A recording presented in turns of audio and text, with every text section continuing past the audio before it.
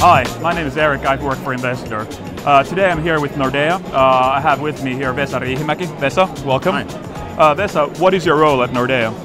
I'm heading the startup and growth unit, which has 2,500 startups and growth companies as customers in Finland. Oh wow, really cool. And you recently started partnering together with Invesdor. Yeah. So why did you choose Invesdor as your partner?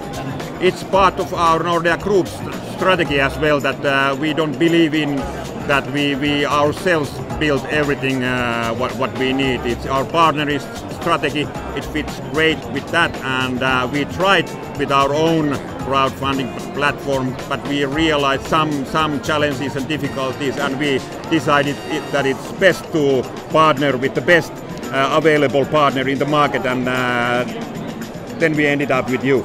Perfect. Thank you very much, Vesa, for your time. Hi again. This time I'm here with Aki Soudusari, who is the CEO and founder of Nava. Welcome, Aki.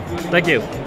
So Aki, you know that Invesdor and Nordea have recently started this cooperation, Sure. and you're the first company that gets to utilize this cooperation. What benefits do you see from the entrepreneur's perspective with this cooperation? Well, of course, when we can say that we are working together with Nordea and Invesdor, it brings a lot of credibility in multiple ways. People know that they've been sort of under Nordea's scrutiny for their case. And then, of course, marketing point of view is huge. We're kind of addressing the Nordea's vast network of people, high net worth people and whatnot. So it's both ways, marketing and then kind of having the access to that network. Yeah, absolutely. Thank you, Aki. Thank you. This time I'm here with my boss, our CEO and founder, Lasse Mäkelä. Hello, Lasse. Hi.